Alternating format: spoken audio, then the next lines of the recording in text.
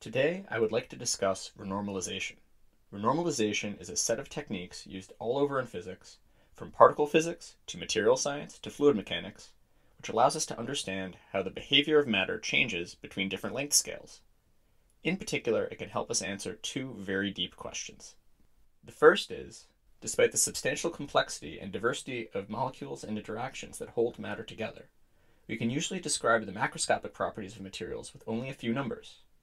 In order to describe the properties of even a simple molecule like water requires a significant amount of information, and the interactions between molecules add an additional layer of complexity and variability. Meanwhile, you have a fairly good description of a material if you know its density, a handful of thermodynamic properties such as conductivity, and a few mechanical properties such as viscosity for liquids or yield strength for solids. Why is that? The second question I want to try to answer is why the properties of a material can change very suddenly when its environment changes. Ice melts, water boils, metals become superconductors, all at precise and specific temperatures, pressures, or magnetic fields. Why are these boundaries sharp rather than gradual? In order to answer these questions, we need some way to figure out how complicated microscopic interactions average out at larger scales to determine a material's properties. This process is called renormalization. Essentially, the process looks something like this. Start with some model of our material describing how its smallest components interact.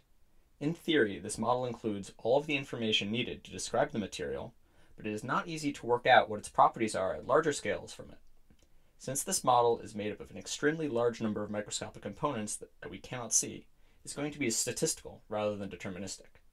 Next, average out the smallest scale behavior to get a model that is valid at some intermediate scale. This is called coarse graining, since we are redefining our system in terms of larger scale, coarser variables, and therefore losing information about the smaller scale. Repeat this process until we reach the scale we would like to understand. In order to figure out what we mean by averaging, we first need to define what it is we are averaging over. We are averaging over states the system can be in, weighted by the probabilities of those states. If we have some closed system, let's say a gas, we might know things like its volume, temperature, and pressure, but we generally do not know what the precise location and velocity of every molecule in the system is. Instead, based on the gas's macroscopic properties, we know what the probability is of the molecules being in any particular configuration. For example, it is much more likely that the molecules are spread out throughout the container than that they are tightly packed into a corner, both because it takes much more energy to pack them together, and because there are more ways for the molecules to be spread out. In general, we are going to denote the set of variables we use to describe the particular state our system is in with the letter phi. For a gas, this might be the position and velocity of every molecule. For a chemical solution, it might be the concentration of each reactant at each point in space. Or for a magnet, it might be the degree of magnetization of the material at each point in the magnet. The probability of any particular state or value of phi is given by a distribution called a Gibbs distribution. The probability of a state phi is proportional to e to the power minus h over t, where h is the energy of that particular configuration, called the Hamiltonian, and t is the temperature. The sum is taken over all possible configurations so that the probabilities sum to 1. This can be made somewhat more intuitive by noting that lower energy states are much more likely than higher energy ones, and that high energy states become relatively likely as the temperature increases. Since the denominator is just some constant that is the same regardless of what state we are looking at, we will ignore it and just focus on this exponential. Now we can be much more specific about what we mean by averaging or coarse graining. Let's say we have some state phi that we split into a large scale part that we call phi bar, and some small scale part we will call delta phi. For now, this sum is purely symbolic. We will not be very rigorous about how we go about making this split, but you can think of phi bar as varying slowly, and delta phi as encoding whatever quickly varying information is lost in phi bar. We can now say that the probability of being in some coarse-grained state, phi bar, is equal to the sum of the probabilities of being in any of the regular states that become phi bar when coarse-grained. We can sum over delta phi instead, since any phi that goes to phi bar can be specified by the difference between the two, which is delta phi. The whole point of this process is to figure out how our system behaves at this larger scale, so we would like to get rid of the smaller scale by evaluating the sum over delta phi. We want to get a result that looks like a Gibbs distribution, this time with some new definition of the energy of phi bar. This is the hard part. So what does the H mean anyway? H stands for Hamiltonian, which is just a fancy word for the total energy in the system in a particular state. For example, for a gas, this could just be the sum of the kinetic energies of each molecule. Generally though, when performing renormalization, it is best to work with a total energy that is in terms of an energy density, a function we will denote with a script h, which just tells us the concentration of energy at each point in space. We get the total energy by summing this function over every point in space, which is called an integral and is written like this. A commonly used example, which happens to be a fairly good model for how metals such as iron become magnetized, looks like this. This might look complicated, but we don't really need to know what it means. The relevant point is that it is a sum of a few terms, each of which is some function of our state variable m of x, which again, for a magnet represents the magnetization of the material at each point, and each of which has some coefficient in front of it. The sizes of these coefficients is what determines the energy the system has in different states and the resulting behavior of the system overall. Adding in additional terms adds additional behavior to the system. For example, our magnet might respond to being placed in an external magnetic field. I want to make things simple for our example calculation though, so we are going to stick with just these two terms and ignore the dependence of m on position, writing h simply as this. Now, let's get back to our calculation. We have a way of calculating the probability of our system being in any state, in this case described by the magnetization m, in terms of an expression describing the energy of that state, which is made of a couple of terms, each with a coefficient in front. We split m into small and large scale parts, and we would like to calculate the probability of the coarse-grained state described by m bar, which we know how to write in terms of the sum of probabilities of non-coarse-grained states, but we would like to do away with the small scale and write this in terms of a new Hamiltonian called h bar. We expect the physics of our system to change somewhat as we zoom out, but we don't expect anything really new to show up, so we want our new Hamiltonian to look like our old one, just in terms of m bar instead of m, and with coefficients a bar and b bar instead of a and b. How do we do that? This is going to take a decent amount of algebra to work out, but I wanted to include it both to give a taste of what renormalization calculations look like and to make the answer we get seem less mysterious. Feel free to skip ahead a couple of minutes if that doesn't interest you. Also, it's alright if you don't quite follow every step along the way. It will not matter much later. Now, back to the video. So we could solve this equation for h bar, but we somehow need to evaluate this pesky sum, and it isn't obvious what to do with this exponential. What would be really nice is if instead of a sum of exponential functions, we had each element in the sum being itself a sum of terms, each term being delta m to some power times some expression involving m bar. Then we could distribute the sum and find that we can isolate each one of them. A neat trick we can use to simplify this a little is to note that the odd terms equal 0. We can see this by noticing that if the sum includes both positive and negative values of delta m in a symmetric fashion, then every positive value will be cancelled by a negative value.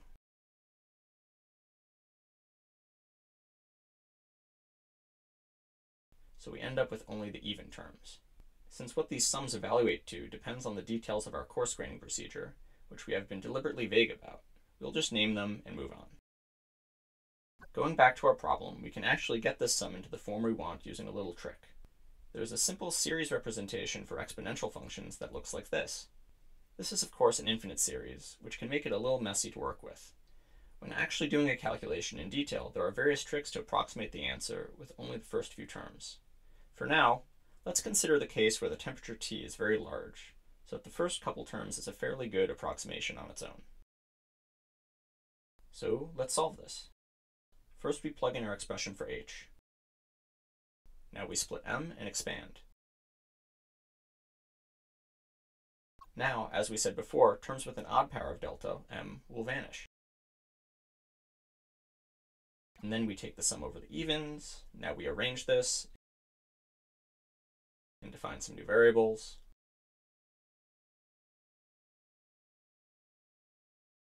Dropping that factor in front the same way we ignored the denominator earlier. And finally plugging in h bar.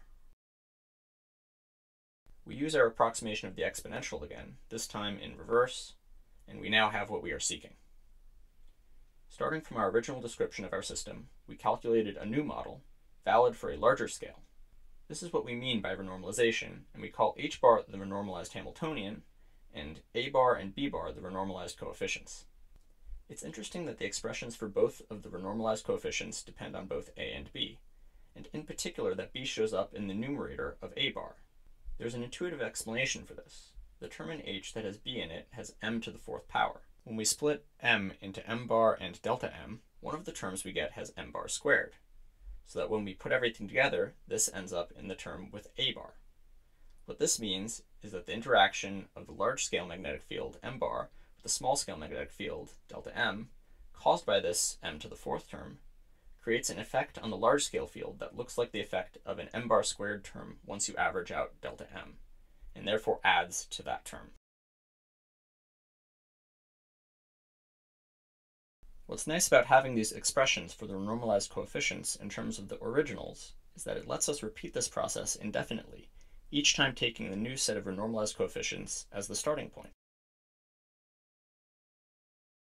So, as we repeatedly coarse grain and zoom out, the effective values of our coefficients will change. If we make the amount by which we zoom out small, then each iteration will only move our coefficients a little. We see that if we zoom out smoothly instead of in jumps, that our position in parameter space flows smoothly. If we see how this flow moves for any initial value of our coefficients, we get a vector field. We call this the renormalization group flow.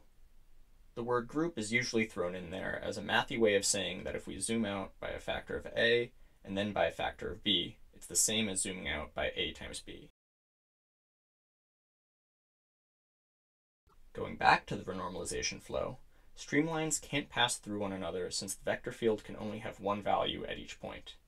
This means that the streamlines have a tendency to converge to the same direction when they get near each other. As a result, as we zoom out, we tend to find that we need fewer parameters to define our system. In this two-dimensional case, rather than being anywhere on the plane, requiring two parameters after zooming out for a long time, we can expect to be somewhere very near this line, requiring only one parameter to define our position. In more than 2 dimensions, a similar process occurs, although it is a little harder to visualize. As we zoom out further and further, one of two things can happen. The streamlines can go out to infinity, giving infinite values of our coefficients, but this is not reasonable from a physics perspective and actually means our model is missing some effects that are important at large scale. The other option is that they can stop somewhere.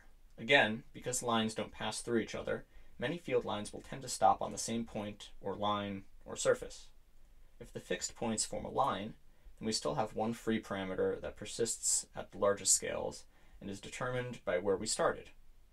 Finding where these fixed points are is very useful, since it tells us what the coefficients defining our system are when we zoom out arbitrarily far. It takes zooming out a few million times to go from the atomic scale to the size of the smallest of everyday objects, so the material properties we see tend to lie very, very near these fixed points and surfaces. This is why things are simpler at the largest scales. The more you zoom out, the more constrained the parameter space is, and the more likely we are to be at a fixed point. Even if we started with some very complicated theory with many coefficients, it is likely that only a few of them remain at the largest scales. As a side note, this is also a source of difficulty for particle physicists.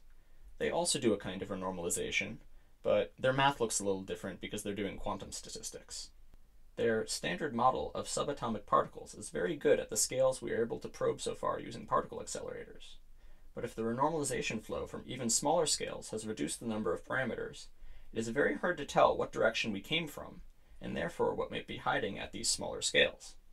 This is what drives much of the theoretical work on what might exist at ever smaller scales, equivalent in their case to higher energies, which gives the subfield the name high-energy physics. So we've answered our first question, but this still leaves the question of why the large-scale properties of materials can change suddenly, what we call phase transitions. We can understand this schematically with this picture.